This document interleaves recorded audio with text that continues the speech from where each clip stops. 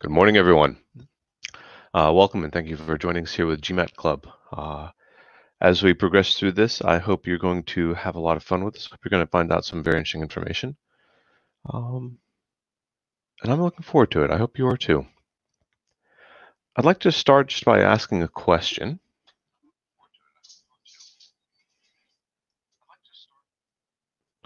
And the question is pretty basic. About to show it on the screen right now.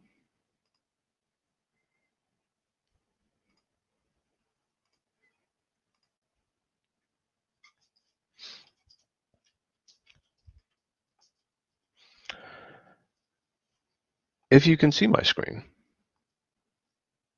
please let me know in the chat. And particularly, please let me know if you can see my screen by answering this question.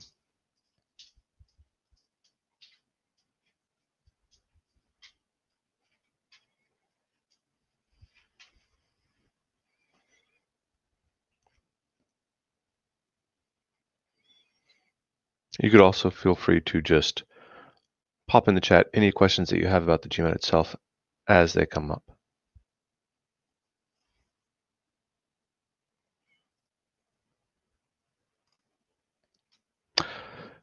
Okay, a few A's, some D's, some C's. Beautiful. So,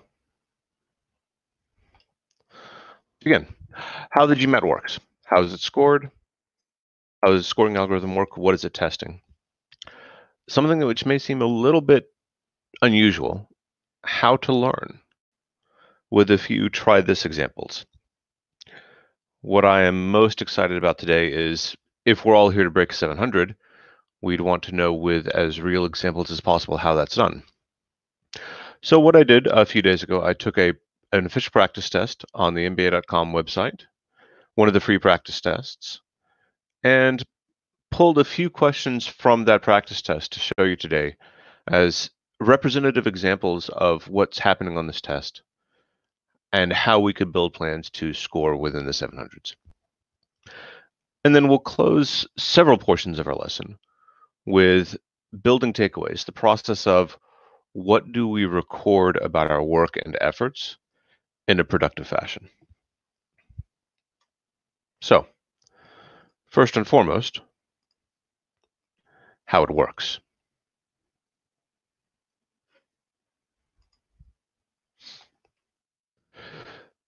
There are a few options for the test.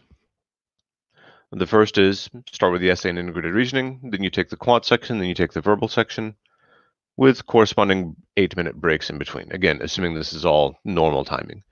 If you have timing accommodations, some of these numbers will be slightly different. There's never any reason to do choice one. Just don't. Starting off with an hour's worth of essay, integrated reasoning, etc., just a bad idea. So don't do that. Choose choice 2 or choice 3. If you are the type of person who likes to have a bit of a warm-up set before starting something like this, you can absolutely do that. You choose 5 problems from the official guide to build your warm-up set, and you do that before you walk into the test center. But you would never start with the essay or integrated reasoning. Start with quant or start with verbal.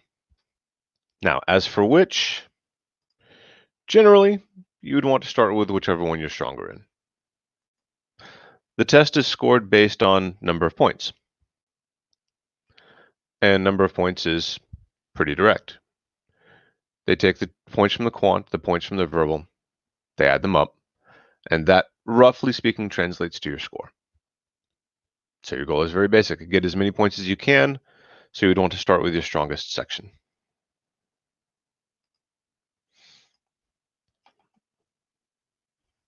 Now, this is one where I do want a response. You have 2 people, student 1, student 2. Which one receives the higher score? Student 1 tracks by difficulty level and achieves very high ratings, but tails off at the end. Student 2 never reaches the highs that student 2 achieved, but also does not tail off at the end. Who gets the higher score? And while you're contemplating that, please take a moment to remember to like or dislike this video if you are enjoying this information and finding it helpful. Also, one quick reminder, this is a GMAT Club event. Subscribing to their events gets you some free stuff at GMAT Club. You might want to check that out.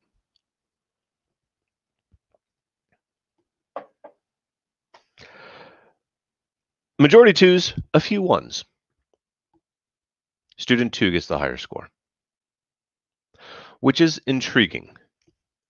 Why would the test reward the test taker who is more consistent but never reaches the very high levels?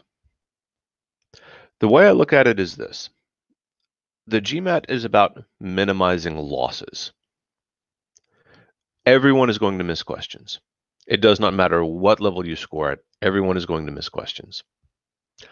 The trick is you don't want all of your misses to come clustered together. That's where the algorithm hurts you. And so we want to make sure that our misses, when they happen, are not disastrous for overall performance. The main way the algorithm enforces this is through timing. The algorithm's decision metric for poor timing is a string of wrong questions at the end. And so a string of wrong questions at the end is a signal to the scoring algorithm that you did not manage your time well, henceforth you did not perform well in the test, and it hurts you. This test is not actually about knowledge. It's about performance across time, and it's about managing your decisions. Let's play a game. Let's play this out as the computer in real time. The computer starts. At each question number, it's going to choose a difficulty rating for us. And when it starts, it knows nothing about us. So will the computer start at a low, middle, or high difficulty rating? I'd like to see responses in the chat to that too, please. Low, middle, or high? Where does the computer start us?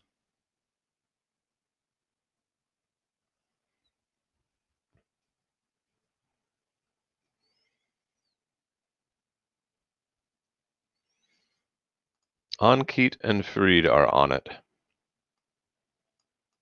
It starts us in the middle. The test scores by differentiating every test taker from all the other test takers. And it wants each successive question to provide as much differentiation between you and other test takers as it possibly can, and it moves that metric accordingly. So it begins by starting in the middle, because no matter whether you get it right or wrong, that will provide a pretty substantial differentiation between you and other test takers. So we get question 1 correct. Now it knows we need to be in the upper half. Will it be in the low, middle, or upper portion of the upper half? Where will the next one land?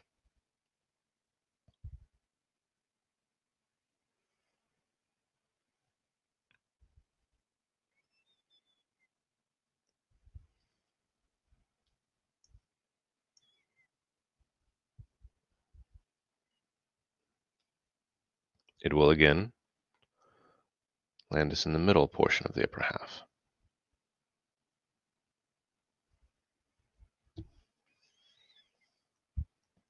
Because it is still trying to differentiate us from other test takers.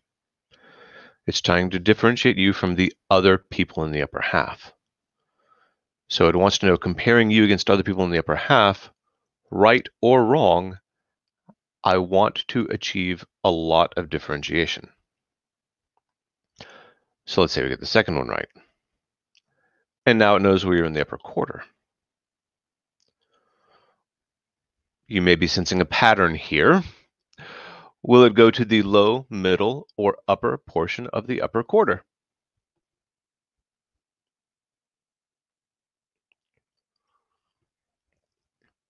Upper quarter, low, middle, or upper portion for the third question. Looks like Ankit says upper, Shailesh says low.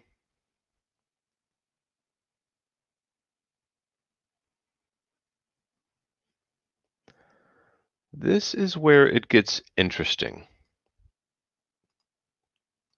Or at least I find it interesting.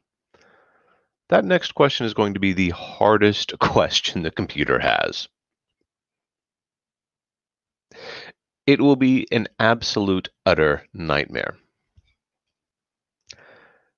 Now, if you think about that for a few moments, you may realize that does not make sense.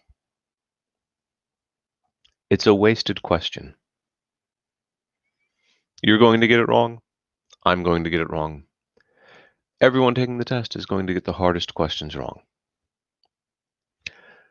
That third question does not provide us with any differentiation. We get it wrong and we look the same as every other person taking the test. So why? Why does it waste this question? We need to be mindful of the fact that the computer algorithm has a few usually complementary goals. But at the beginning, those goals can conflict, especially if you are a person who will score in the 700s. If you are a person who will score in the 700s, these goals will conflict at the beginning. The computer wants to begin estimating an appropriate difficulty level for you. It defines appropriate difficulty level as where you miss the questions almost half the time. The scoring algorithm functions best when test takers have 60 to 55% accuracy on the questions.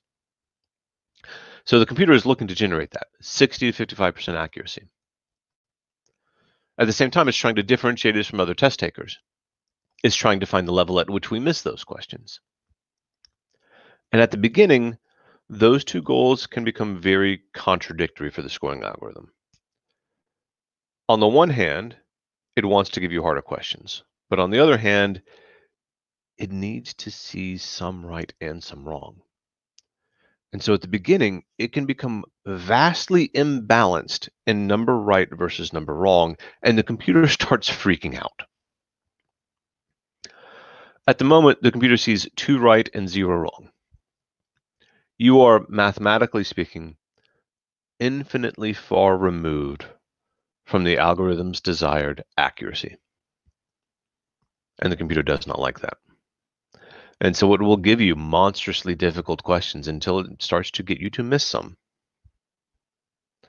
ARCA, there is always a 20% possibility of getting it right. That is a fascinating point. So let's assume for the moment that just by random chance, because it is a 1 out of 5 shot, just by random chance, we do get this third question correct. What does it do to our score?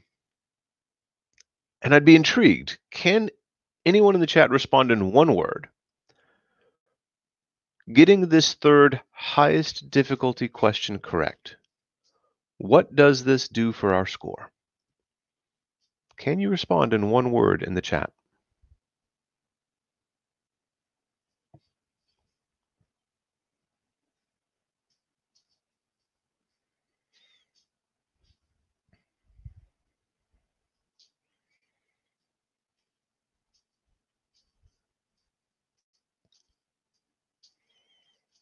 Sarveshvar. Nothing.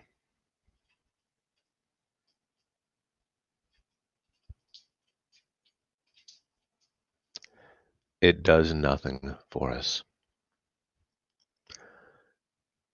The people who designed the scoring algorithm are very aware that there is an inherent flaw in any multiple choice test. You can get questions correct just because of dumb luck. And so they built a correction for that into the algorithm. The algorithm takes one, maybe two, but usually one, of the most difficult questions that you got correct, and it throws it away. Now that sounds evil, but it is fair because it does the same on the other end as well. It takes one, maybe two, but usually just one of the lowest difficulty questions that you got wrong, and it throws that away as well. And it says that is our correction factor for dumb luck. For the times that you got a question correct, even though you knew you did not know what you were doing, and a correction factor for the times that you would have missed a question, even though you did know what you were doing. Now, what does this mean for us as test takers? When you hit those monstrously, ungodly, awful questions, you do not spend time on them.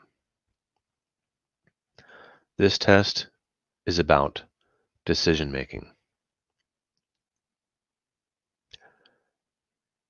It's about knowing where to allocate the only resource that you control, time.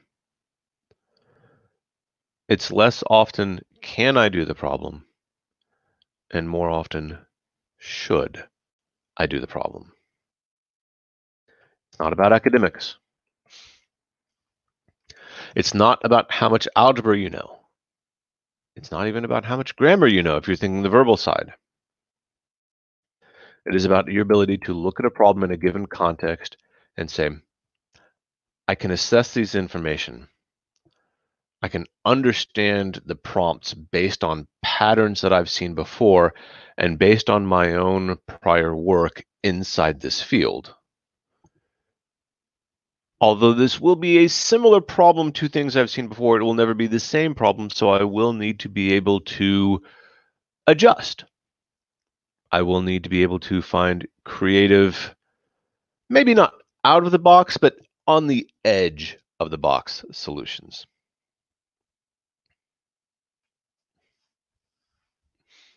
A few questions coming in here. How many can we get this type of question which is non-graded? It is less that it is not graded and more that it is considered an outlier. And it will be one. That's the best bet. One high question that will be considered an outlier, one low question that will be considered an outlier. There are experimental questions on the actual test. When you pay the fee to take the test, part of the fee you pay is paying for the privilege to beta test future tests for them. This is where the scoring algorithm builds. This is how they know what difficulty ratings to assign to each problem. And you'll get around 5 of those in each section. The deciding factor between doubling down and working through a problem and deciding it's just not worth it. There are no hard and fast rules for that. But there are trends. You will need to develop your own. I can tell you some of mine. If it is an accept question in verbal, or a Roman numeral style question in quantitative, and those of you who have studied a little bit, you have probably come across some of these. If you have not studied, you have not come across these yet, you will. If any of you are thinking Yoda from Empire Strikes Back right now, you will be, of course. Sorry. You have to wonder about the cost-benefit analysis of any question which indicates you have to answer this question multiple times over to get credit for it once. And in essence, that is what any accept question and any Roman numeral question is asking you to do. So those formats, I need to think carefully before getting into those. On the quantitative side, geometry. If it's more than 3 shapes, I need to think carefully about getting into that. If I'm looking at a problem and I have this feeling that I wish I had an Excel macro that I could build to solve this problem because there are that many different equations involved, I need to get out. There is no one deciding factor. And your deciding factors will ultimately not be identical to mine. That's why this test is so fascinating. It's about finding ways to leverage your own strengths while minimizing your weaknesses. You will find out which questions are worth it for you and which questions are not worth it for you. And on the test, you must Stick to those decisions. Josh, how do you know that you're scoring well and recognizing the difficulty of the question? You don't. We need to be very, very aware that difficulty rating and difficulty to solve are very different things. Difficulty to solve is about how challenging is it to correctly arrive at the one single answer. Difficulty rating is not always the same thing. It's a multiple choice test, and it's engineered in such a way that some questions that are very difficult to solve would not have a terribly high difficulty rating, because when you look at the 5 answer choices, some of the answer choices are more intuitively not reasonable. And so even though there are theoretically 5 answer choices in front of you, only 2 are reasonable. And in those instances, there would be many people who may not be able to solve the problem, but still have a 50-50 chance of getting it correct. There are many examples of questions that are very, very difficult to solve, but don't have the highest difficulty rating because the answer choices were constructed in such a way that if you think for a moment instead of jumping into a traditional approach, you may recognize that some of them aren't reasonable. After how many questions can the cat determine the score range?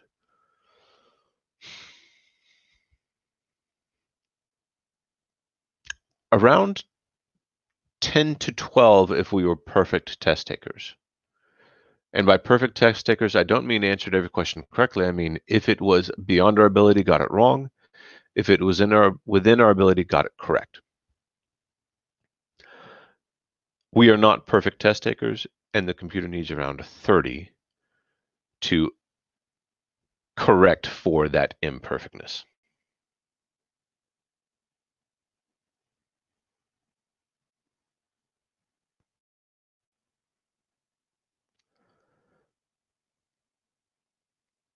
Ankit, so what you're seeing is a quant of 48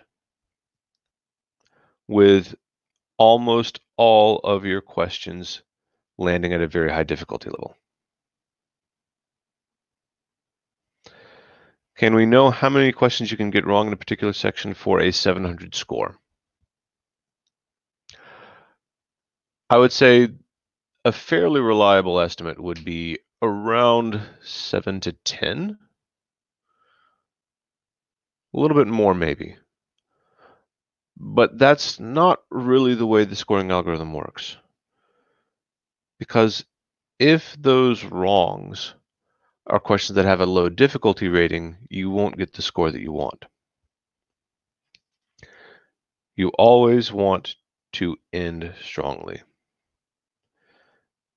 And the GMAT does not use any other sources for your scores or your level other than the official test when you are sitting in the test center.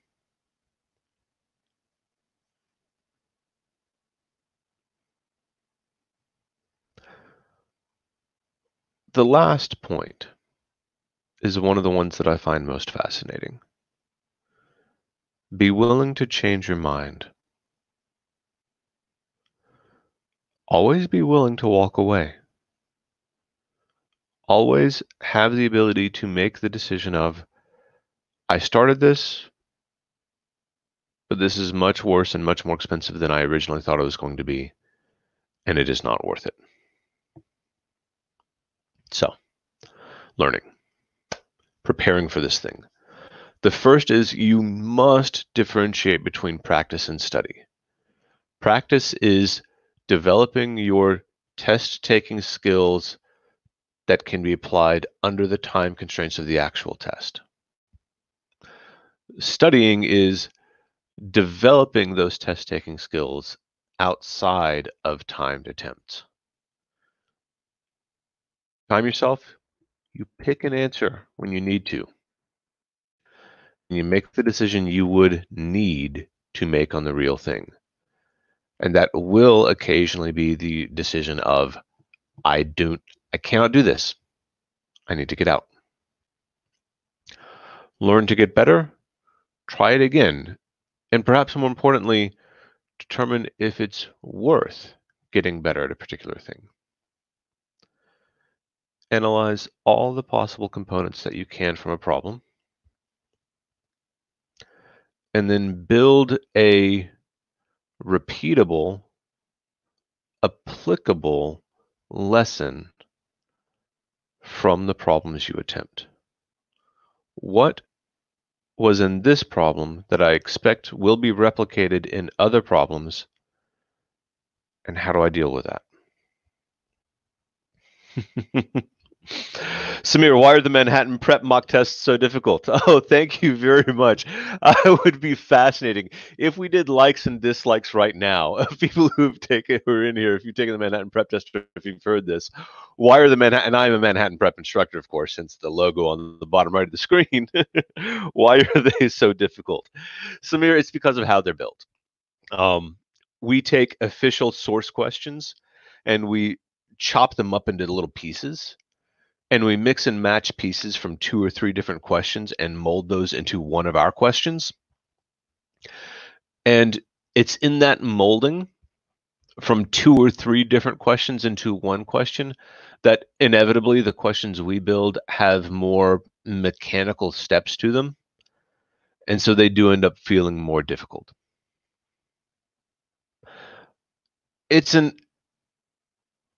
necessary outcome of the most reliable way to build practice tests. And I kind of like it because I do believe in the theory of if you plan for the worst, all surprises are pleasant. So, Stu Veek's on it. If you're sitting there going, this is hard, that's a good thing. That's a good thing. So, a quick thought experiment before we see an actual problem. We are about to see an actual problem from an official free practice test. If the GMAT presents you with this type of information, r divided by s is less than 0, and s divided by t is greater than 0, what are you thinking? What is your action plan or your recognition plan for this type of information? Oh, and Ankit, yes, we absolutely do. There will be a link attached to this video, if not right now, sometime in the near future, sending you to some options to try some Manhattan Prep resources for free. And again, I would submit to you that GMAT Club also has some excellent free resources as well.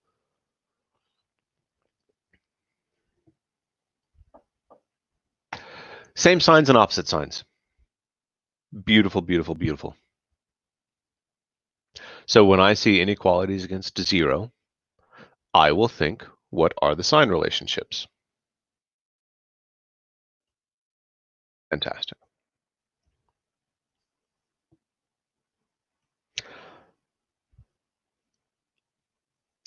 Now, Manish, I would urge you to take a moment and think about your response. Would you know which of the two is negative and which of the two is positive for R versus S? And a similar question for S and T. They have the same signs. Are S and T negative, negative? Or are S and T positive, positive?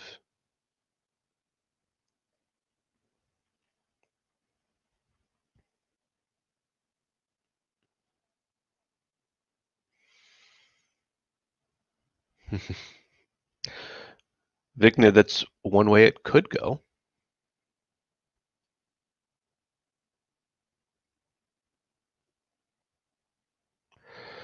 Kirill, is the Manhattan Prep CAT algorithm different from the official GMAT CAT algorithm?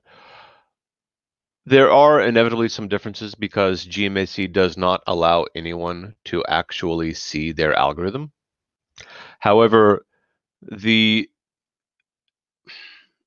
I believe his job title was Chief Psychometrician, which I love because that's when you know they're just making stuff up.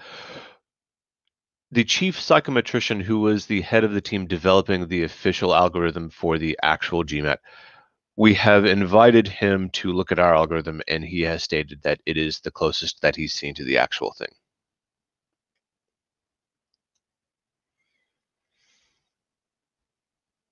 And now is the point where we try. I am going to take a few moments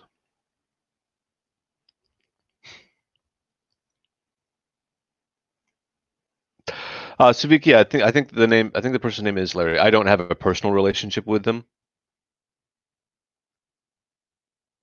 but yeah. Please take pen to pencil.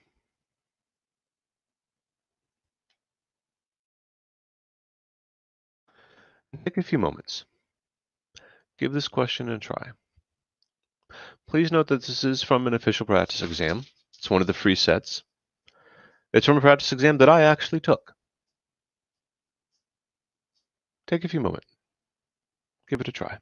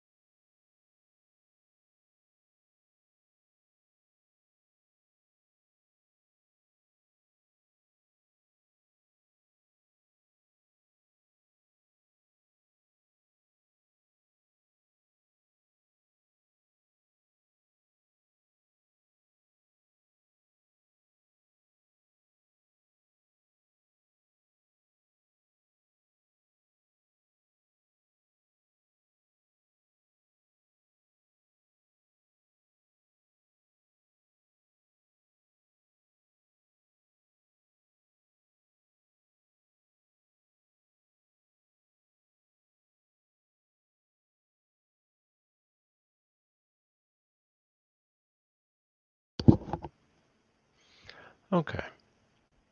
You may not be done yet. If you're not done yet, that's okay. We look at these problems, and we always want to say, process first.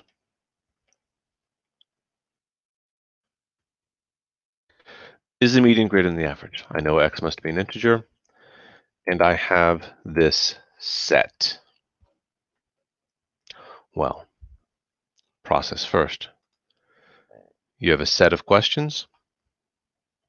Perhaps it might be a good idea to order that set. You have 1, 3, 8, 12, and x is sort of off to the side somewhere.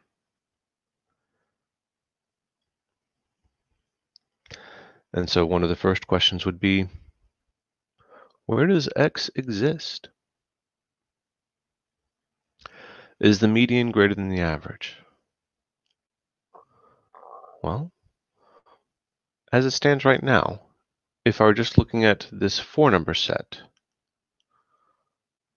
what would be the median? Between 3 and 8, as it stands right now, your median would be 5.5. And we want to know whether that would be greater than the average. At the moment, my average is 12 plus 8 is 20, 23, 24, 24 divided by 5 is 6. At the moment, the answer is no. But I'm still wondering, where is x? If I look at statement 1, and x must be greater than 6, let's see what we have. 1, 3, greater than 6, let's try 7, because it must be an integer. 8 and 12. In this instance, my median would be 7. My average now,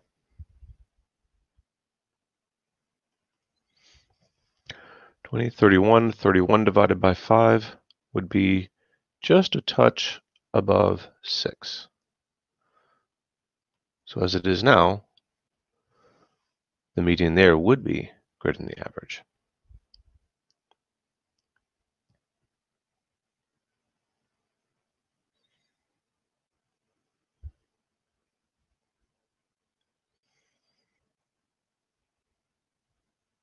What do I do next?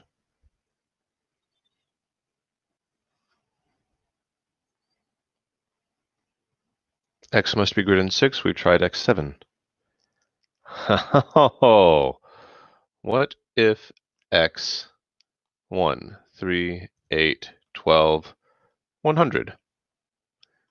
Median is 8. The average is, I don't know, but it is massive. And now the answer to the question is no. Which means statement 1 is not sufficient on its own.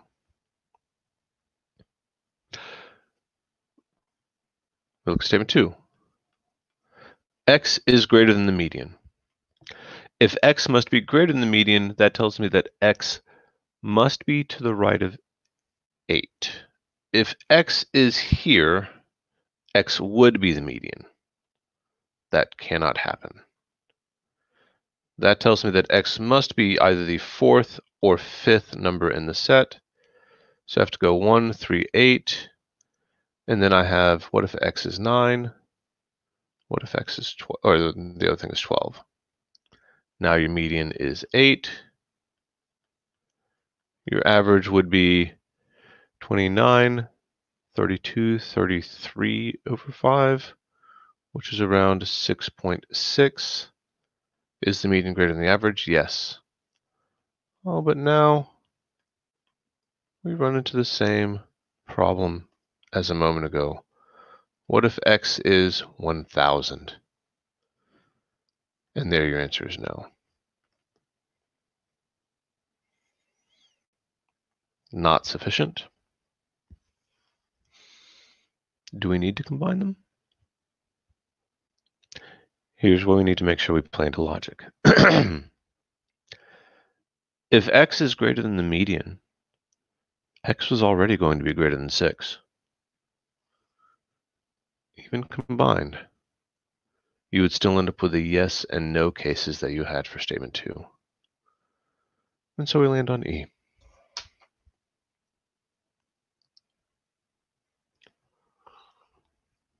Now I'm really curious about something. What would you say is the difficulty rating for this problem? Satvik, why can't X be the median? Statement 2 tells me that. Statement 2 tells me X must be larger than the median. If you're looking at the statements must be facts.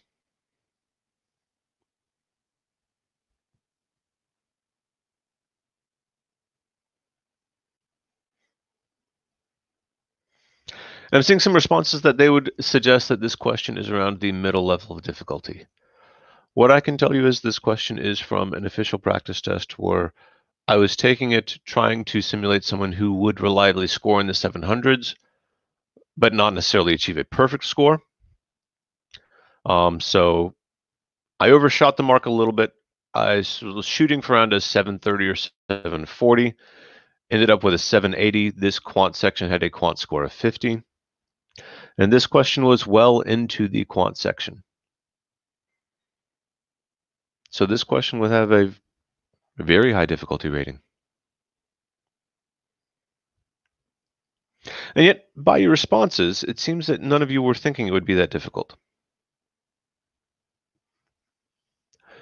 Difficulty rating is not the same thing as actual difficulty to solve. Difficulty rating is built around the best way to build questions where you can make mistakes.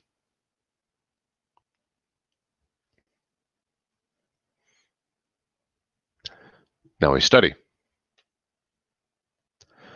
When I see a number set and I see statistics terms? What is my actionable response? What do I think? What do I do?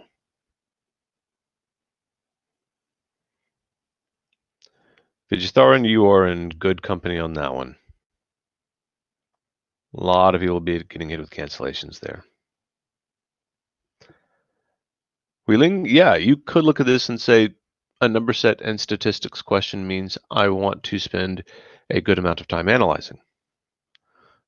I would submit that one of the first things I'd want to do, I want to see the set in order. Just a core process idea. And it seems so basic. Of course I would do this. But plan it. Have it written down. Everything about this test is I want to have precise plans that are flexible.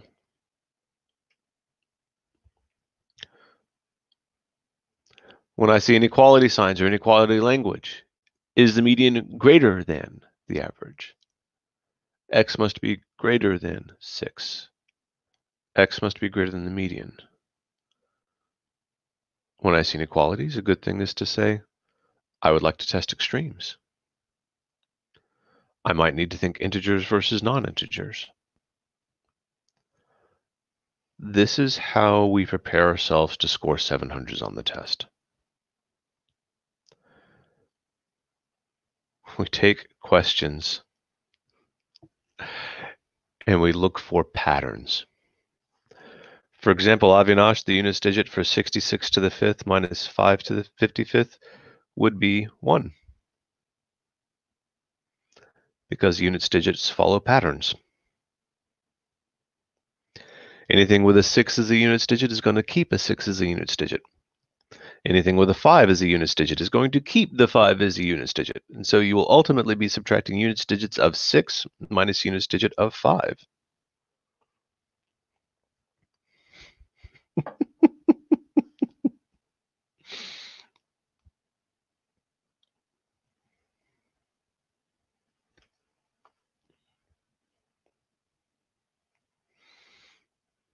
Anyways,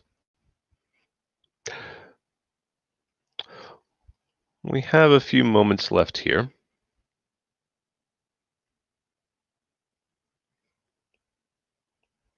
Let me skip ahead for a moment, because I do want to make sure we see one verbal question as well.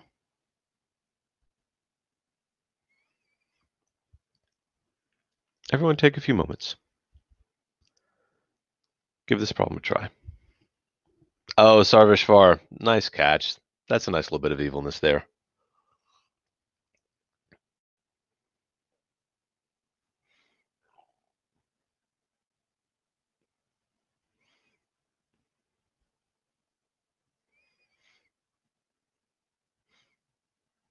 Try this problem.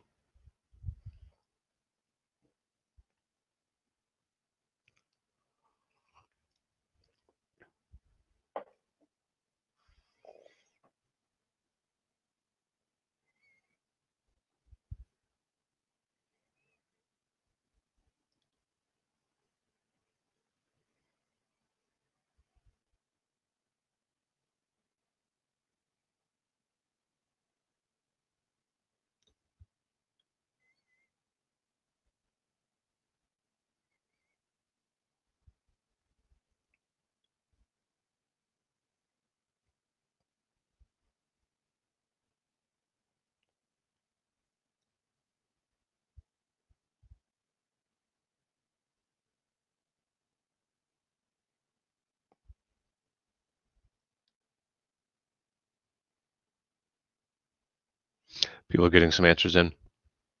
I would like to respond to a question I saw in the chat window a while ago about the question types that pop up most often.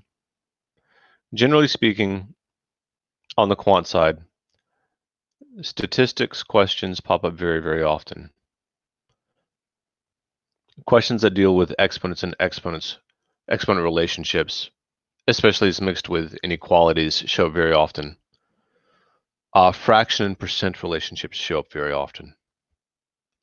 Other things do not show up nearly as much. As an example, a units digit question would be very, very, very rare. And I hope everybody's amused by the tricks involved in that units digit question. We're all going to miss some.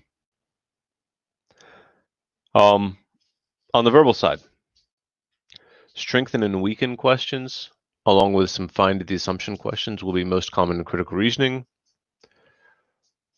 I would say reading comprehension inference questions would be most common, but that's kind of like saying the sky is blue. All reading comprehension questions are inference questions at the end of the day.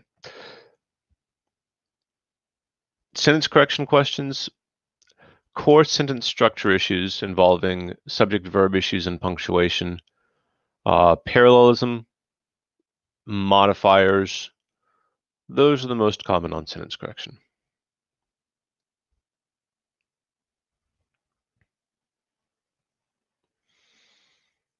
Ankit, I'm very weak on verbal, practicing solely verbal till my exams. Please, I beg of you, make it 80-20 verbal quant or 70-30 verbal quant. You have no idea how often I've had people tell me, Chris, I took the exam again today and my score was pretty good, but my blank score dropped, usually verbal, but sometimes quant. And they'll say, why did this score drop? And I'll ask, well, when was the last time you practiced that section? And they'll say, oh, 6 weeks ago. I think I know why your score dropped and what was your stronger section.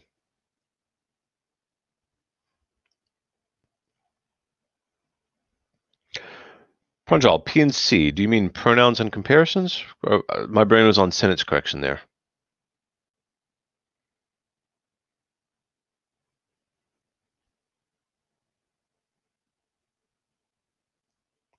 No problem, Ankit.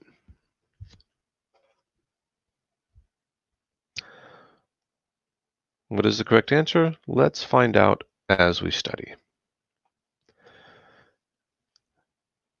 Assess everything. Where's my subject? Where's my verb? The new image have emerged. That's curious. That should not happen. I appear to have some parallelism going on. As systematic hunters, rather than merely scavenging? That's curious. From the examination of tools found in Germany, comma including. Now your comma ing style modifier, the comma participle style modifier, is merely, it merely adds more context to the main sentence. Some more description on how or why this new image has emerged from the examination of these tools. You have that description describing the spears. Is it underlined? No. Will it impact the underline or any of the answer choices? No. Do I want to train my eye to notice this? Yes.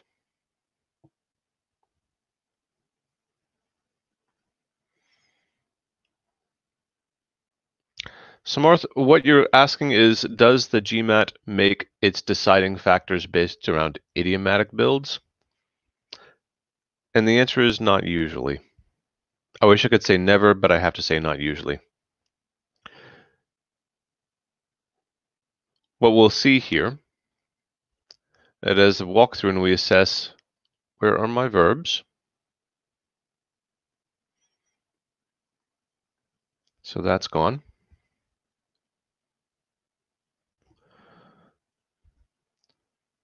Where is my parallelism?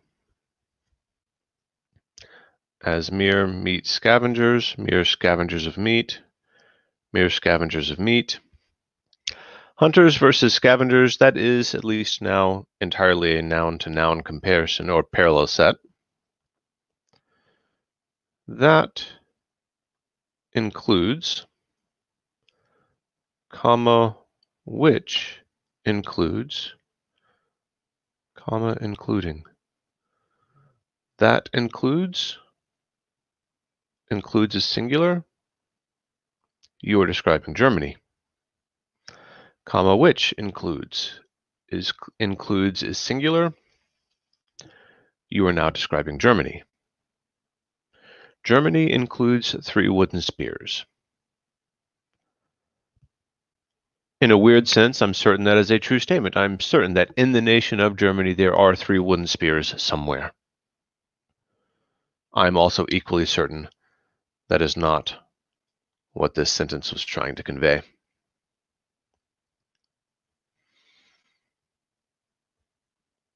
And so we have one choice remaining.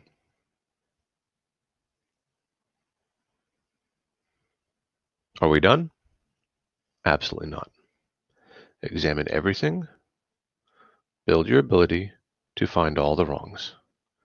Merely scavenging for meat. Merely scavenging for meat. A and B have 2 wrongnesses.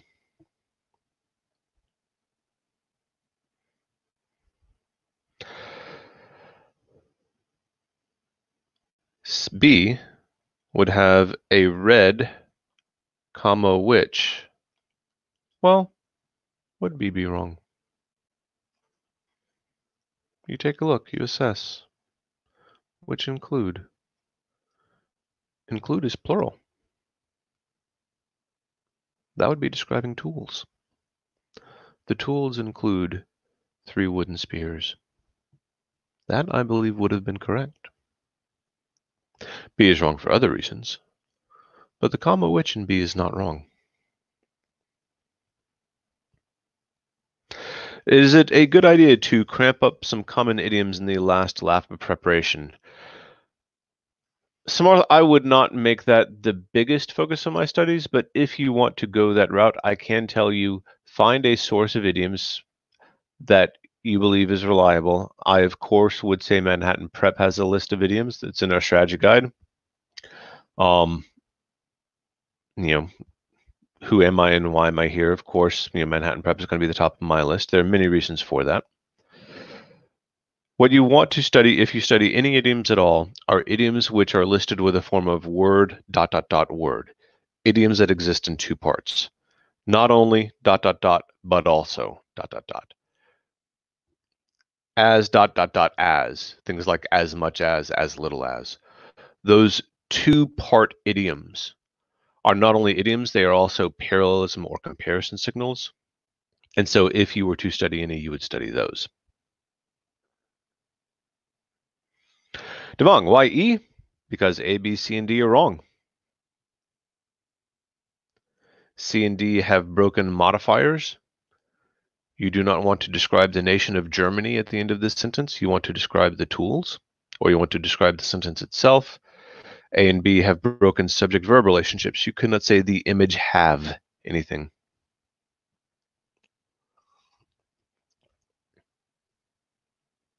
Abu, the answer to that question is yes. Difficulty level of this question. I can tell you that this question was well into the practice test where I scored a 48 on verbal.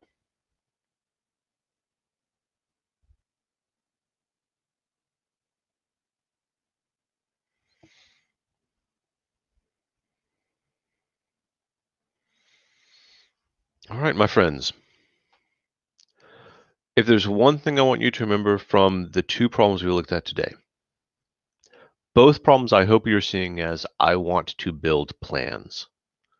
I want to look at quantitative lessons and say, when I see this type of mathematical nomenclature, or when I see this type of content area, here's what I put on my paper. Here's what I think. For sentence correction, as a microcosm of all verbal, what are the elements I know they test, and I want to be able to assess those elements everywhere I find them, even if I did not need them for this problem. For A and B, you did not need the parallelism issue, but you want to know how to deal with it because it will be key in future problems. Make every problem you attempt a source of planning for future problems. So I will stop that for the moment.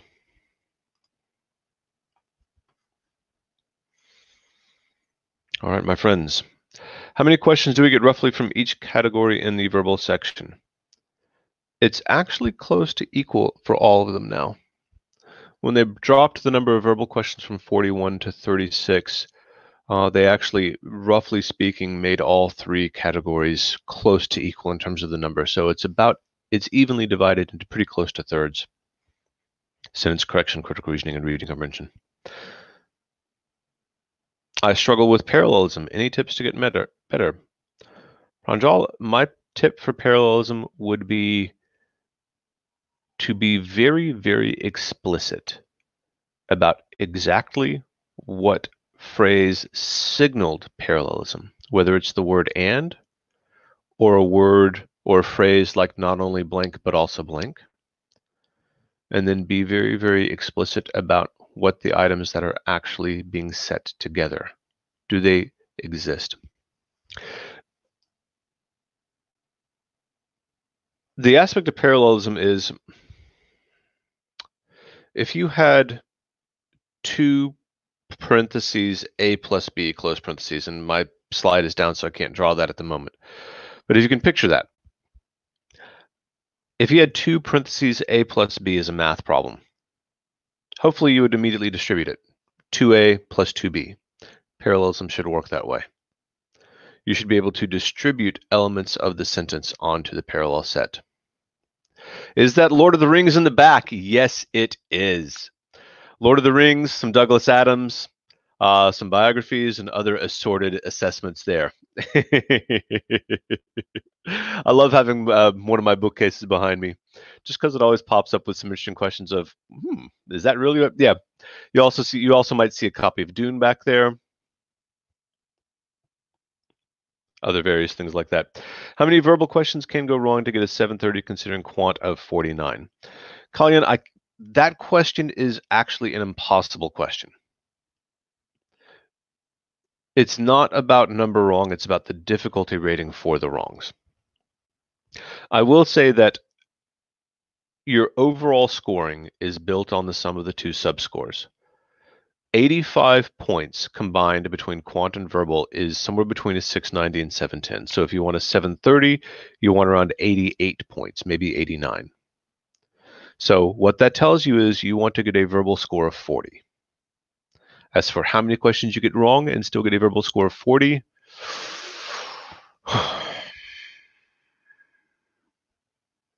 probably somewhere between 7 to 11 would be my guess.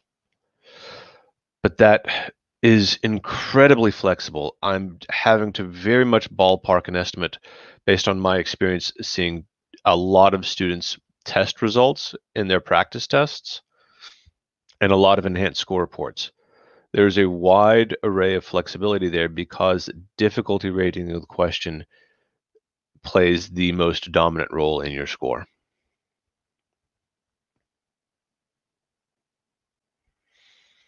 Any tips to improve from a 650? I'd need to know your breakdown of quant and verbal to give you better advice on that. If your 650 was built off of a quant 48 and a verbal 33, you'd need to work on verbal. If it was something sort of the other way around, you'd need to work on quant. I'd need to see the breakdown there.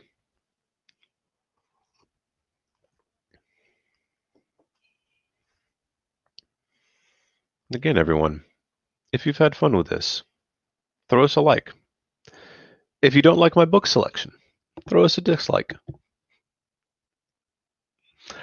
Other than that, that is today's plan. I will stick around for a few minutes to wrap up any questions here, but I hope you've all had fun today. And good luck. Make sure you think of this as a long-term goal. Think of it as, I want this test to showcase my ability to put a long-term plan together because earning a graduate degree is a multi-year task. Shrik, how can I get access to Manhattan GMAT tests? Go to manhattanprep.com. manhattanprep.com/GMAT. Am I a GMAT demigod? Demigod. I am, to some extent, this is what I do for a living, GMAT, GRE, and LSAT, actually. I live in the world of standardized tests. This is where I have fun. Verbal 33, Quant 49. Arjun, you definitely want to grab some verbal points there. There's not much you can do more in quantitative.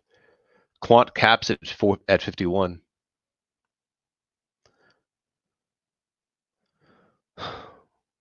Avinash, one book for quant and verbal? I can suggest one for each, and that's a very basic thing. Manhattan Prep publishes all the quant and all the verbal strategy guides. Where to study verbal section from basics. Again, I would refer to Manhattan Prep resources called Foundations of Verbal. Is 7 years work experience a bit too much for MBA? I believe you are approaching, now I will tell you that this is getting out of my area of expertise. I can give you what I have been told. 7 years work experience is approaching the level where you would be looking to apply to executive MBAs, less than a traditional MBA. But you would want to talk to people about that. You would want to have some schools in mind, reach out to them. The people will be very responsive to those types of questions.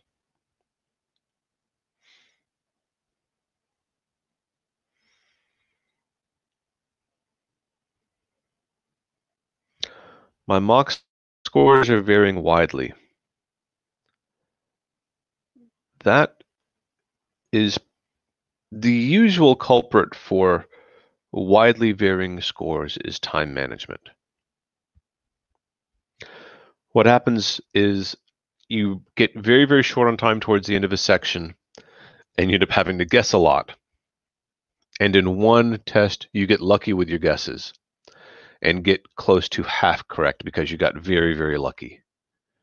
And in another test, the same situation, you end up crunched for time, but this time when you have to guess a lot at the end, you are not so lucky, and you only get maybe 1 out of 8 correct as opposed to 3 or 4 out of 8 correct. And then you'll see scores vary widely a lot.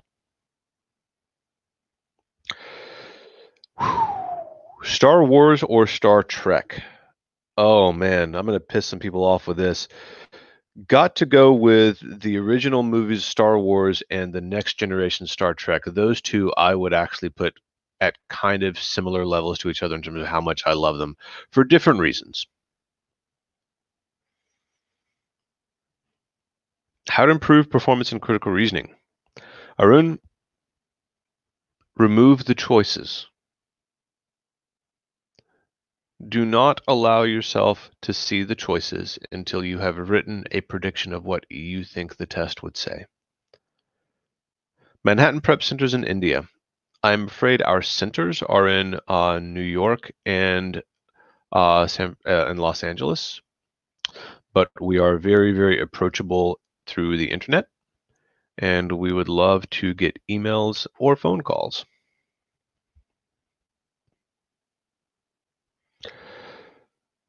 Sarveshvar, I have to travel to a new place to take my test, 300 kilometers from my location.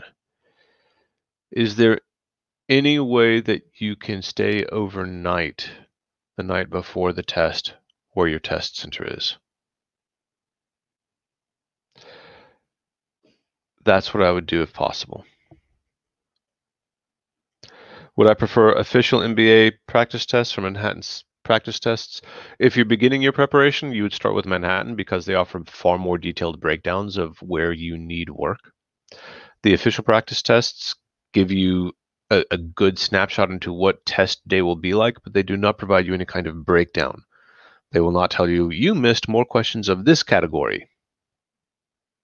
And so if your initial steps would be better off in Manhattan Prep practice tests. Satvik, you will be nervous.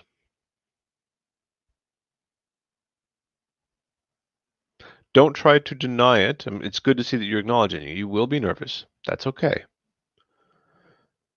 The important thing is to remember that the nervousness will be there, but nervousness does not change your fundamental abilities. 750, subject, get in there and take the test. You're ready.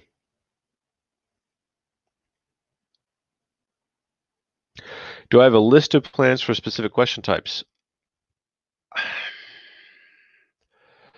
I have a few broad strokes. Here are some core things that I always want to be able to put on my paper. It's usually built around being able to track change over time and pieces versus totals. Being able to work with data sets or function sets. That's on the quantitative side. On the verbal side, I want to be able to break down reading comprehension passages with two primary competing points of view, or two sort of X versus Y thoughts. That's about as much as I can give in like a 60-second response. How to ace time management. That one's a fun one. Learn to not do some problems. Write the letter G for guess at the top of your scratch paper. Write it down 4 times and scratch one of those letters off each time you look at a problem and say, no, I'm just not doing this. I'm going to make a guess inside 10 seconds and get out. If you have not burned 4 questions in each section just saying, no, I'm not doing this problem, you're hurting yourself on your timing. Do we have blog posts related to study plans? Many, many, many. manhattanprep.com/gmat/blog. You'd be wanting to look for things written by Stacy and Kaylee would be 2 very good sources for that.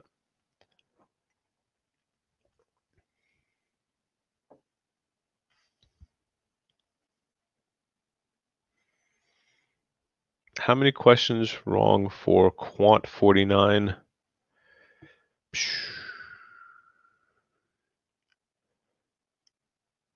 7-ish, 7 to 10 probably. How many questions wrong allowed for verbal? 40, probably the same actually.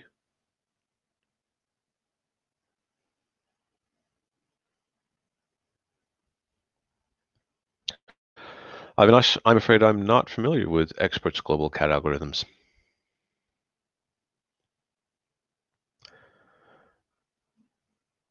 All right, my friends. That has been our time. I do need to go because we have some other things that need to happen today.